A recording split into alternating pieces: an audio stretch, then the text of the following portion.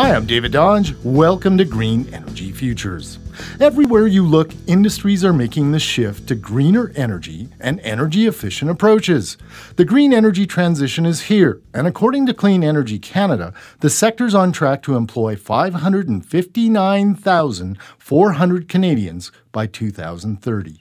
We see a lot of concern around one industry, the oil and gas industry, and what's going to happen to that through the energy transition. But there isn't a coherent story about the clean energy sector, whether it's energy efficient jobs in retrofits or it's companies creating low carbon technologies or energy saving technologies, or whether it's clean transportation. Clean Energy Canada's report, The Fast Lane, Tracking the Energy Revolution, says those new jobs will be in green buildings, electric transportation, and maintaining clean energy projects. When people think of clean energy, they think of solar and wind, maybe hydro, but really the bulk of the jobs are in wasting less energy. And, wasting less energy is a good thing. One area they looked at is transportation. The solutions I'm really excited about right now are zero-emission transportation. It's coming on faster than we expected. In the last few weeks, UPS ordered 10,000 electric delivery vehicles, and Amazon says it's ordering 100,000 electric delivery vans as well.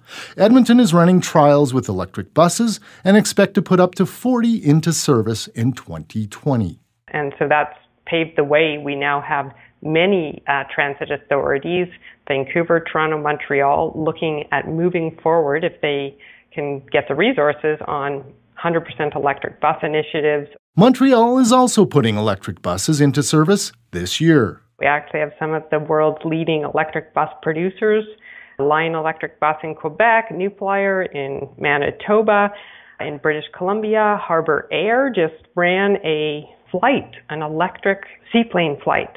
So we're seeing the energy transition is happening around us.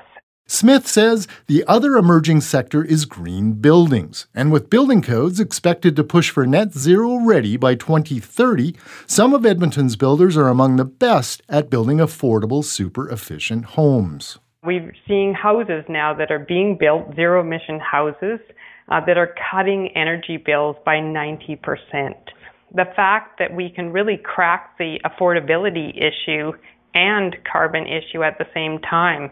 We have the technology to build zero-emission buildings or near zero-emission buildings.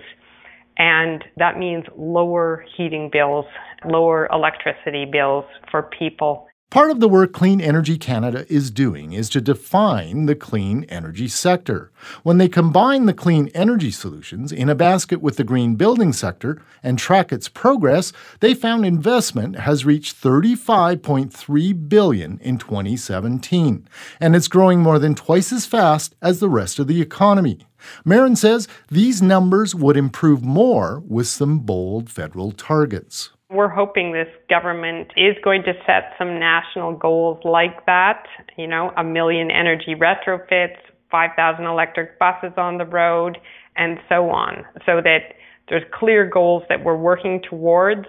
It's going to put us on a path to meet our climate targets. Learn more and find links at greenenergyfutures.ca.